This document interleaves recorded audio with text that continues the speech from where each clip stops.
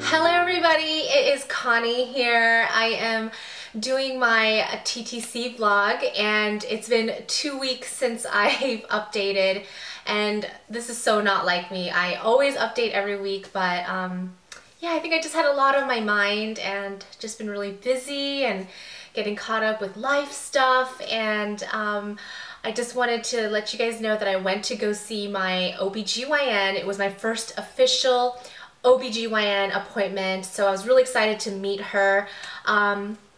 She was nice, and I went in there hoping to kind of tell a little white lie and say that my husband and I had been trying for over a year, and it was the weirdest thing because once I got in there I couldn't tell a lie. I like became like George Washington or something. I just couldn't bring myself to lie about something like that. And I don't know, I was just thinking, you know, if we're gonna have a good patient-doctor relationship, it shouldn't start off on a lie. So I didn't tell my doctor that I had been well, that my husband and I had been trying for over a year.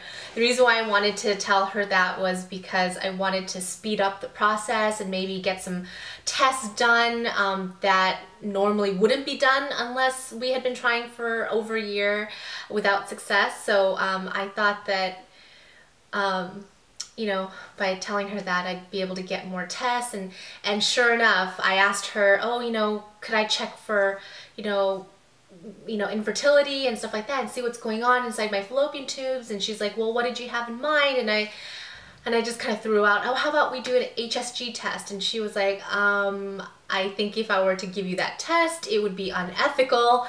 And so basically she was just saying, it's only been 6 months. You know, it doesn't make any sense for us to go and do, you know, aggressive, you know, infertility testing right now at this time. And so, you know, all she did was order some blood tests for me, and I actually went in today and got my blood drawn, and yeah, we'll see what my hormones are saying. She didn't test all the hormones. She tested, like, because I kind of told her that, I told her I had kind of like odd periods sometimes where, I don't want to go into the details because it's so TMI and it's so gross, but I told her some things about my periods, and she was like, well, you know, let's do these tests and test for these hormones and then check, you know, in a couple weeks to see if you have endometriosis. And anyway, so basically that's it. So I just, I'm going to wait for what my blood tests say. And in the interim, actually, a couple of days ago, I did order some ovulation, like, you know, those bulk ovulation kits and pregnancy tests. I think they were called Wandfo, and I got them in the mail. And actually, when I got these, it didn't say Wandfo. The brand is like Easy at Home, so I don't see the word Wandfo anywhere on the instructions or anything. So these are 10 pregnancy tests, and then these are 40 ovulation predictor sticks. So yeah, so I guess I'll be trying those. Oops, and I'm just leaning forward here. I also got a basal body thermometer. Ordered all of these off of Amazon.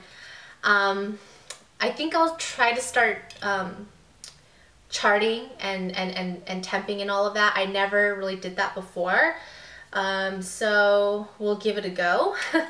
And this cycle for September was a total bust. My poor husband got shingles. Oh, so sad. So, you know, I don't know if you know what shingles are, but they're a virus, a chickenpox virus that's still living in your body. So after you get them as a kid, the virus just stays in your body and it lays dormant, and they'll just pop up, you know. I guess when your body starts to feel run down and really tired, the shingles will resurface. So poor guy. This cycle we didn't really baby dance in the right times. I mean, we did, but I don't feel like we really took advantage of my fertile days. So Oh well, we'll try again next month in October.